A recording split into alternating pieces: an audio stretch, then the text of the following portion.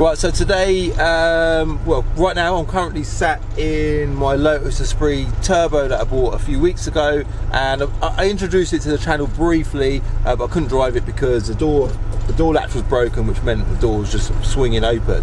But I've now kind of had that fixed, and today I'm going to show you, because I've never driven this car before, so today I'm going to give you my first impressions on a 2.2 Lotus Esprit Turbo.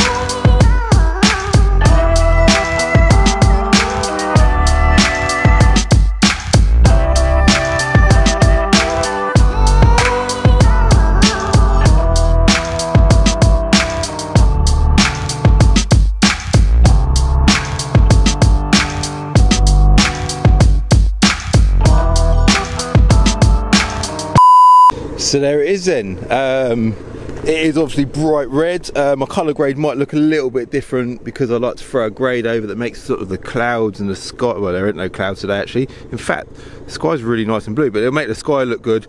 But it may look may make the car look a bit sort of off-reddy, orangey colour. But it is a bright red car, and if you walk up closely, you'll see that the paintwork is perfect, and that's because the whole car has had a respray recently, so it's absolutely immaculate all over. Now, let me tell you how the car come about. So for those that don't know, we've got a company called the Car Buying Shop, and in a nutshell, people drop in to sell their cars, and every now and then we get the odd special car come in, and this was one of them special cars. So the guy's come in, he's thinking about selling his car, and we've ended up agreeing a deal that was extremely fair for him because we were really keen to buy it, and it does need a little bit of TLC. So the plan for us is we bought it, and the plan for us is we're going to tidy it up a little bit and put it up for sale, you know, try and make a profit on it. So like I say, it's bright red. There was a issue with this door latch, which there still is. Because I'm quite keen to get in the driver's seat of it, I've managed to get it so it closes now, and it stays closed, but the outside door handle doesn't actually work, so I need to replace that. I'm going today to get the wheels refurbed, so I'm going to drop it off to RRTUK in Luton. They do a great job of wheels. And you can see, like, the wheels, it's the only thing really that stands out on it. The wheels are sort of pickling here and there, and they've been a little bit curved, so we're going to get the wheels done.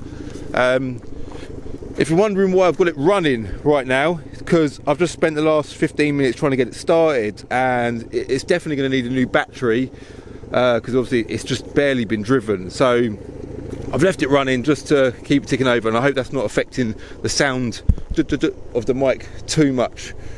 So if we walk around, it's an F-Reg, which is a 1988, which is actually the year after I was born, so it's 30 years old, but it's had a crazy amount of work to it. Like I say, it's been painted. I'm not sure if this spoiler comes on as standard. I don't know if only the V8s have that, but that's a nice touch. Around the back we've got these quad lights, which I think look really cool. When I first saw it, I thought, oh, I don't know if I like them, but they've really grown on me. That's a big extra to pay for. It's had a full exhaust system from Lotus as well, so again, that would have been quite an expensive thing. The engine's actually in the back under there. It's a 2.2 4-cylinder engine, and if I show you on the interior, now like I say, I know a lot of you have seen this already on the inside, but it's literally got the cockpit of your typical 80s supercar. It's unbelievable inside, so it's really, the seats are really dipped in, and it's quite a cramped car to drive, especially for someone like me. I'm 6'2", but it's got a real cool sort of 80s supercar feel. So what I'll do is, if I spin the camera around,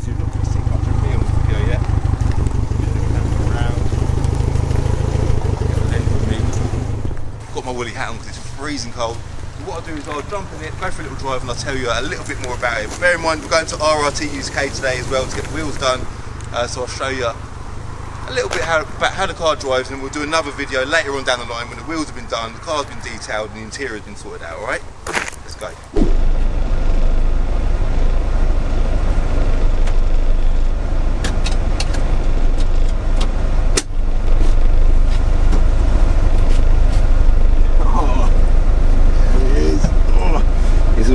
very cramped fit. The door is obviously, yeah, it's not fully been put back together yet, but I'll explain more about that in a sec. Reach around, put my seatbelt on. Heating works, which is good. Oh, there it is, seatbelt's there.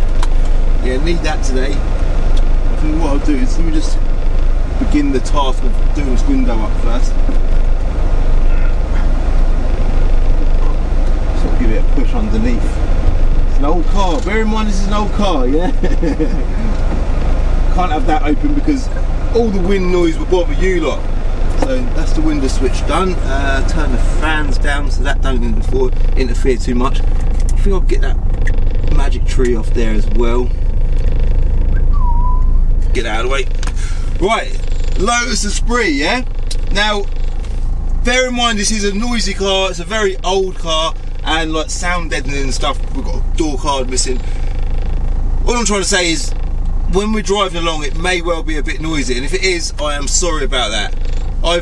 Today I've mounted, I normally have a camera mounted on the windscreen pointing forward. Today I've mounted that camera on the rear so you can see the back end and the spoiler. I just thought it'd be a nice little, I don't know, it had a different angle to the video. So it's got a manual gearbox, it's got a reasonably heavy clutch. What I'll do, get it in first gear, we'll get moving, and I'll tell you a bit more about the car, yeah?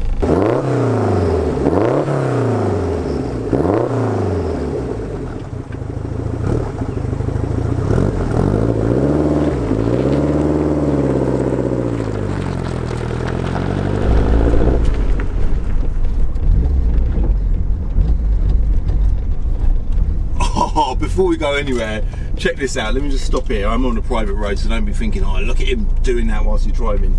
I just flashed the headlights, yeah? So the headlights are obviously flashed by... This is why I love these types of cars. They've got so much character. This sort of stuff don't happen nowadays. So if I just press record on this camera, so that's obviously how you flash a headlight on a car, and this blue light here will light up, yeah? This car, check this out.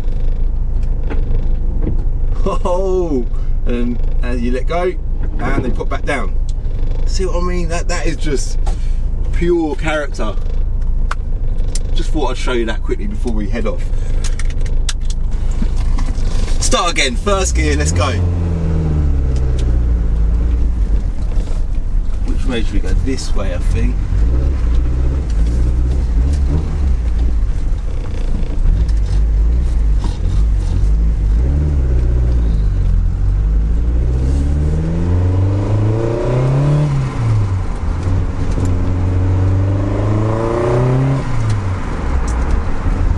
We're in third gear. That bus wants to be on my side of the road.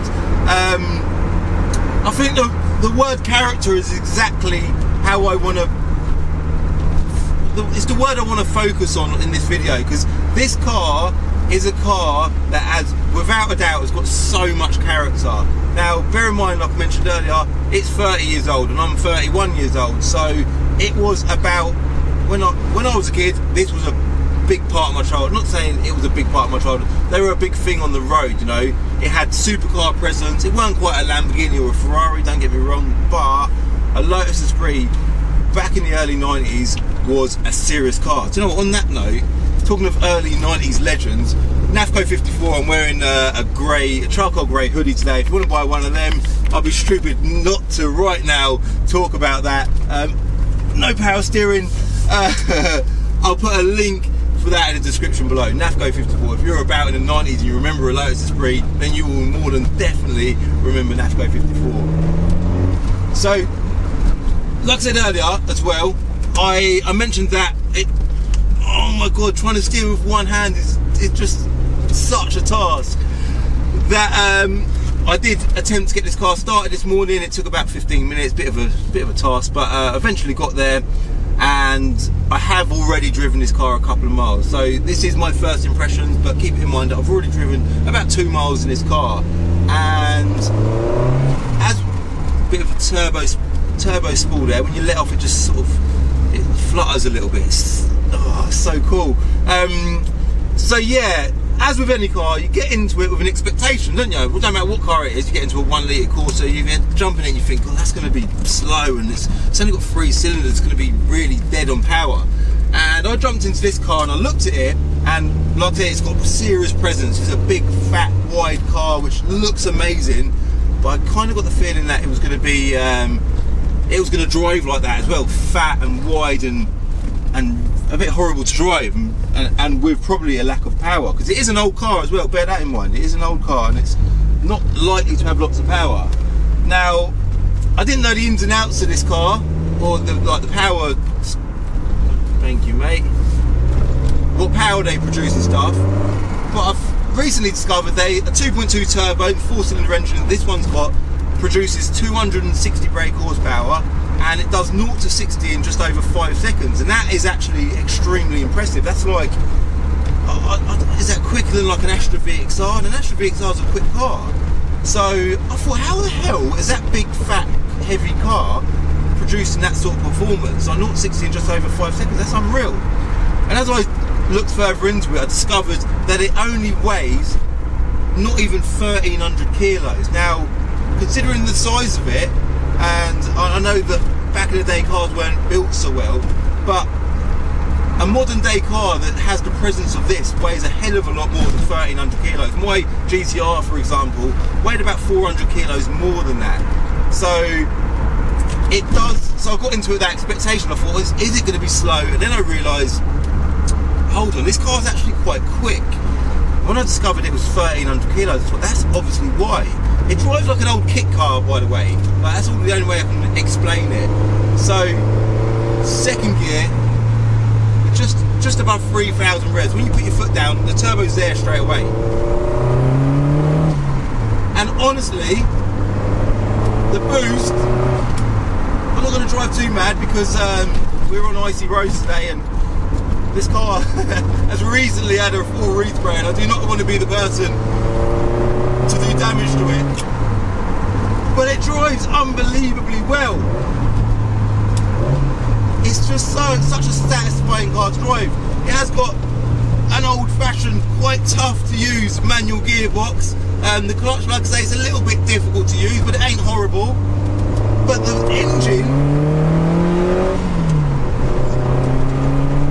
just feels so bloody good.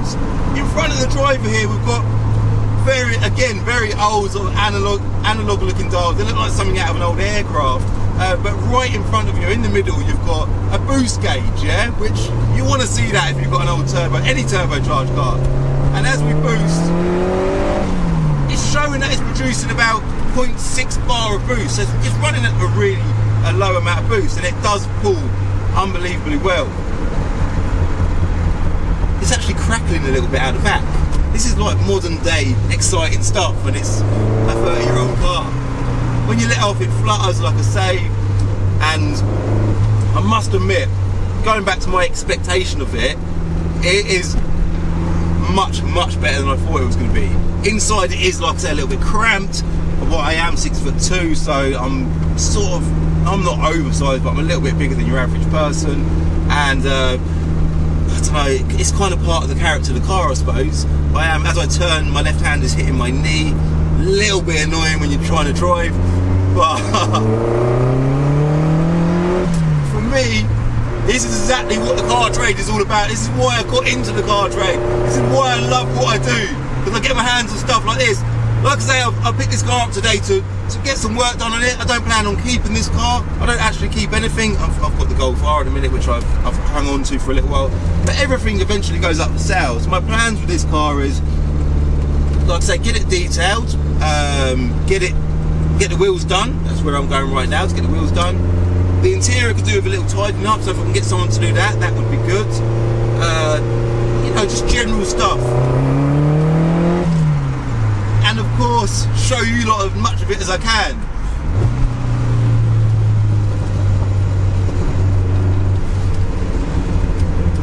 Now, going back to the character thing. In fact, let's just give it some accelerator through this bridge. I I always loved that bridge as a kid. I used to, my old Calibra and stuff, I used to just cane the arse out of it through that bridge. It's like a railway bridge, and it just echoes. I love that in any car. But yeah, the character.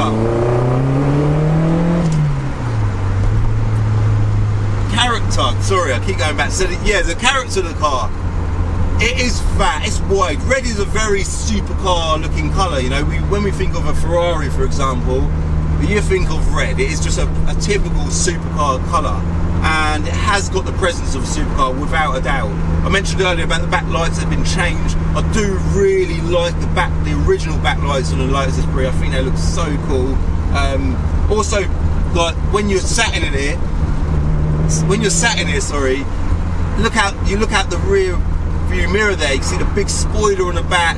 It feels like a real grand car to drive, and I don't know, when you jump in a normal car like my Golf R, for example, it is like driving a completely different machine. Obviously performance wise there is a bit of a difference, but the cockpit of this car, it is so different. And the fact that it's got no power steering, as much as I absolutely hate it, again, it does provide character. And I must admit, although I've heard some horror stories about the reliability of these cars, as I drive this car, but as far as the engine, the gearbox and the way it drives is concerned, it feels like a bloody good, solid, reliable, almost, I wouldn't say the gearbox feels modern, but the engine, it feels like a really modern engine. And I think the fact that they did put a turbo on it, again, just adds so much. Oh, the back wheels lit up a bit there. It is rear wheel drive as well, by the way. Yeah, the fact they added a turbo to it just adds character. And the turbo is really low down, which is nice. There's Imran from Revolve, that's funny. Speed camera there. I'll slow down for that. So, what's the summary? I will say that I suppose there is a V8 version of this car that's got about 100 brake horsepower more, I think. There's no sun visors. There is no sun visors. Sun's blinding my eyes. There's no sun visors. Again, is that good? Definitely not. Is it character? Will you find owners boasting about it? Definitely. But yeah, they do a V8 which has got more power. They're a lot more money.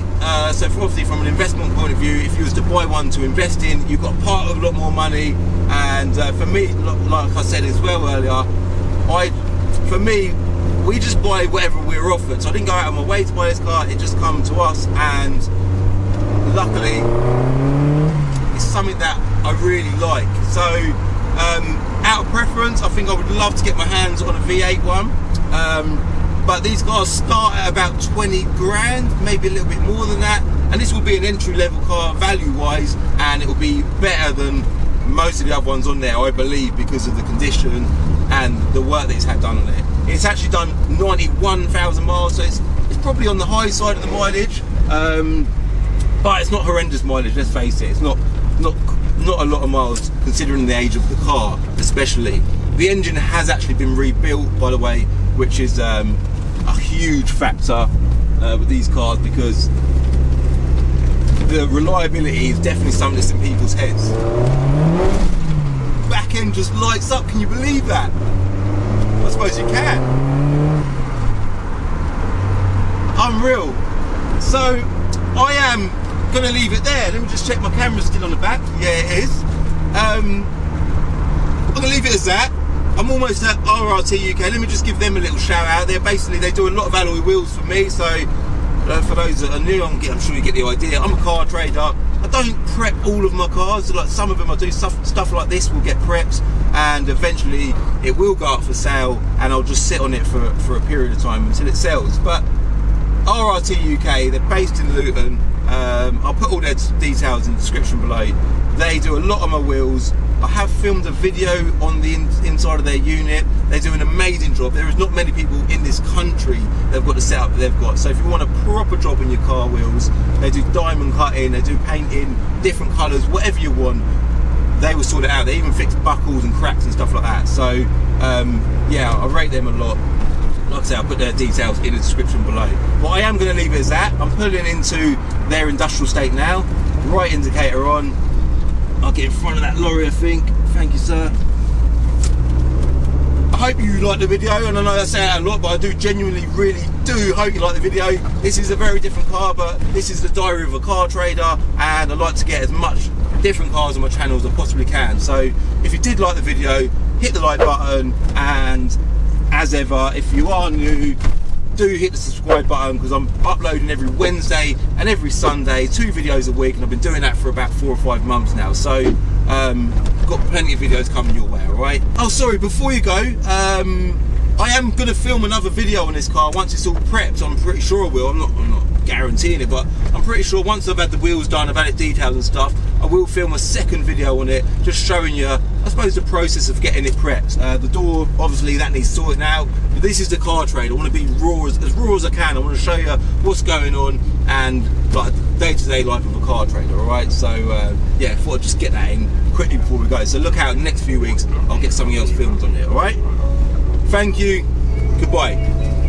In the next episode of Diary of a Car Trader, remember that unloved low mileage S2000 that I brought a few weeks ago?